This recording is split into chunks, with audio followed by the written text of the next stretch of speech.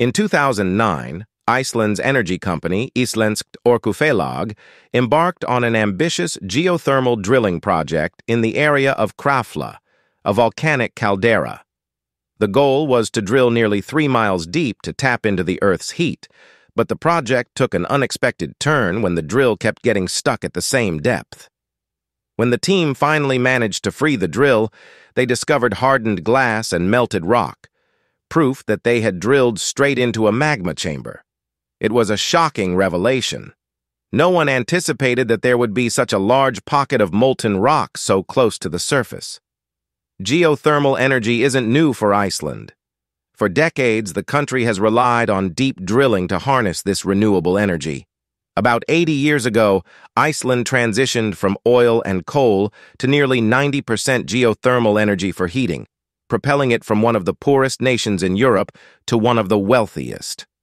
Iceland's abundant geothermal energy, sourced from volcanic activity, powers nearly 70% of its electricity and is renewable and reliable, unlike solar or wind power, which can be intermittent. The country's unique geological setting, located along the mid-Atlantic ridge, makes it ideal for geothermal energy. Iceland sits atop a network of more than 200 volcanoes, and the tectonic activity along this boundary produces continuous heat and pressure deep within the Earth. This makes it possible to tap into geothermal wells, which provide clean energy. But now, Iceland is preparing for a groundbreaking new project, drilling into an active magma chamber intentionally. The Krafla Magma Test Bed, KMT project, aims to extract energy directly from a magma chamber located just 1 to 2 miles beneath the surface, where temperatures reach up to 2,372 degrees Fahrenheit, 1,300 degrees Celsius. The idea is to tap into this extreme heat to generate an even more powerful form of geothermal energy.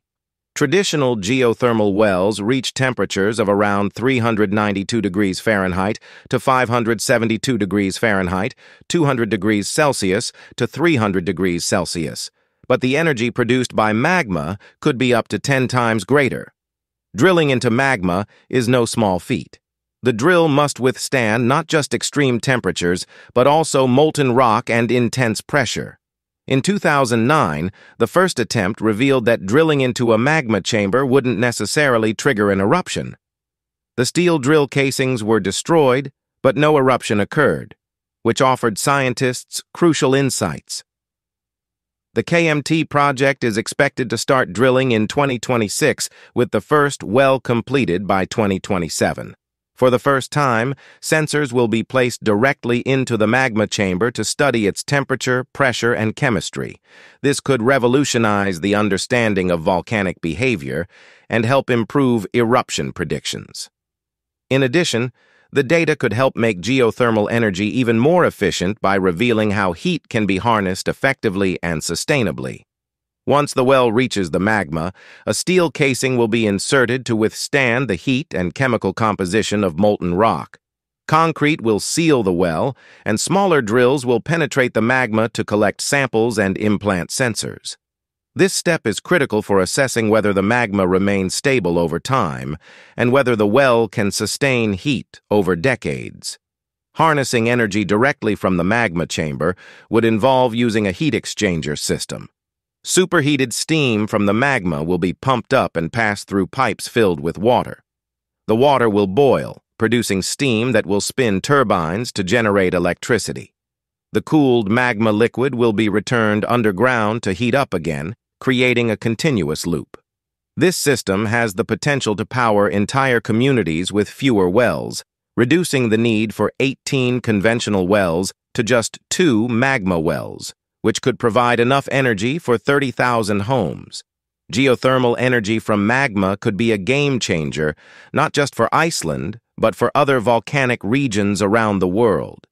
Places like Hawaii, Kenya, and even parts of the Pacific Ring of Fire with their shallow magma chambers could tap into this powerful energy source. While drilling deeper in these areas might be more expensive, the long-term benefits could be significant. Drilling into volcanoes is not without risk. The 2010 eruption of Eyjafjallajökull in Iceland demonstrated the global impact of volcanic activity, with its ash cloud leading to massive flight cancellations and economic losses. While the KMT project aims to provide new insights into volcanic systems to better predict eruptions, it does not come without concerns about safety and potential risks of triggering an eruption. The lessons learned from the 2009 drilling incident are vital, as they proved that magma chambers can be tapped without causing eruptions. With geothermal wells capable of producing 10 times the energy of standard geothermal systems, the KMT project represents an ambitious step forward in renewable energy.